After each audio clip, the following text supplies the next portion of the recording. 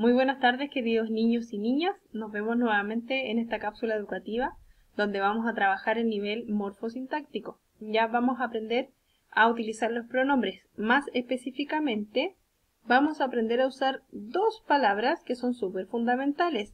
La palabra yo y la palabra tú. Esos dos pronombres vamos a usar. ¿Ya? Entonces, por ejemplo, voy a correr esto para acá para que podamos ver. ¿Cuándo puedo utilizar la palabra yo? En el fondo lo podemos usar cada vez que nosotros hablemos de nosotros mismos, ¿ya? Es decir, por ejemplo, si estoy cansada, si tengo sueño, si tengo hambre, ¿qué tengo que decir? Lo voy a decir así. Yo tengo sueño. Yo tengo hambre. Yo estoy cansada. ¿Ya? Si por ejemplo voy a salir o voy a ir a visitar a alguien, puedo decir yo voy a salir. Yo voy a ir a visitar a alguien. ¿Ya? Cada vez que yo hable de mí misma, puedo decir yo, ¿cierto? Ahí se usa esta palabra que es yo. Entonces, ¿cuándo podemos usar la palabra tú? Cuando yo hablo de mí, uso la palabra yo, como les dije anteriormente. En cambio, cuando yo hablo de la otra persona, yo digo tú. Ahí utilizo la palabra tú. Por eso se ve aquí en esta imagen a esta niña que está apuntando hacia el frente con su dedito. Este caballero acá también. Y este niño también está apuntando al amigo con su dedo. ¿Cierto? ¿Por qué? Porque están usando la palabra tú. Este niño que está aquí le está hablando a este niño que está acá, ¿cierto? Entonces, por ejemplo, le puede estar diciendo, tú estás cansado, tú vas a ir a tu casa, ¿cierto? Tú tienes hambre. Cuando yo hablo de la otra persona, siempre voy a usar la palabra tú, ¿ya? Entonces, cuando hablo de mí, yo digo yo, ¿cierto? Yo. Y cuando hablo de la otra persona, digo tú. Excelente, espero que les haya quedado claro esa parte. Entonces, vamos acá. Por ejemplo, esta niña se está mirando al espejo, ¿cierto? Si esta niña fuera yo, ¿cómo lo digo? Yo me miro en el espejo. Yo me miro en el espejo, ¿cierto? Aquí entonces uso la palabra yo. Por ejemplo acá dice estás comiendo, ¿cierto? Este niño está comiendo. Entonces, ¿cómo lo digo? ¿Digo yo estoy comiendo? No, porque es otra persona, ¿cierto?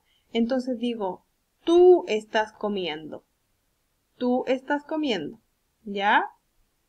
Ahí se utiliza la palabra tú. Miren acá. Aquí dice estoy feliz. Esta niña está diciendo estoy feliz, ¿cierto? Entonces, ¿cuál de los dos puedo usar? Yo digo tú estoy feliz o digo yo estoy feliz, ¿cierto? Se utiliza yo. Entonces digo yo estoy feliz.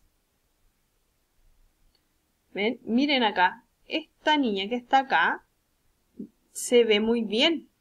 Entonces digo te ves muy bien, ¿cierto? Pero, ¿qué palabra le agrego? Digo, yo te ves muy bien. ¿Está bien dicho? No, ¿cierto? Se dice, tú te ves muy bien, porque yo le estoy diciendo a la otra persona que se ve bien. Entonces le digo, tú te ves muy bien. ¿Se fijan? Entonces, en todos estos ejemplos que hemos ido viendo, hemos usado la palabra yo para referirme a mí misma. Cuando yo quiero contarle algo a la otra persona sobre mí, digo yo. Pero cuando quiero decirle algo a la otra persona sobre ella, ¿ya? Quiero decirle algo que le está pasando a ella, yo digo tú, ¿ya? Si no me estoy refiriendo a mí misma, tengo que decir tú. ¿Ok? Por ejemplo, fíjense acá, esta niña dice, corro rápido, ¿cierto? Entonces, si se está refiriendo a ella misma, tiene que decir, yo corro rápido, ¿ya? Yo corro rápido. Entonces, aquí usamos nuevamente la palabra yo. Perfecto. Espero que les haya quedado claro cómo usar esas dos palabras. La palabra yo para referirme a mí misma y la palabra tú para decirle algo a la otra persona, como aparecía en la imagen, esa manito que apuntaba era para decir tú, ¿ya? Entonces les voy a dejar un pequeño material, les voy a subir un pequeño material para que puedan repasar y reforzar este contenido que es de los pronombres yo y tú, ¿ya?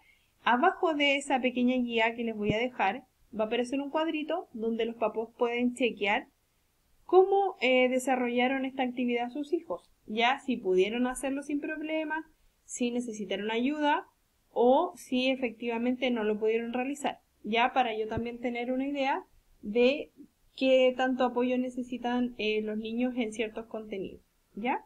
Así que les voy a pedir que por favor puedan desarrollar esa actividad para que podamos reforzar los pronombres en casa y para saber también cómo les fue con ellos a los niños. Ya, mi correo nuevamente se los dejo, es nfigueroa@colegiocastillaYaragón.cl para que me hagan llegar ese feedback de lo que van trabajando en la casa. Así que les mando un beso, un abrazo muy grande, cuídense y nos vemos en una próxima cápsula educativa.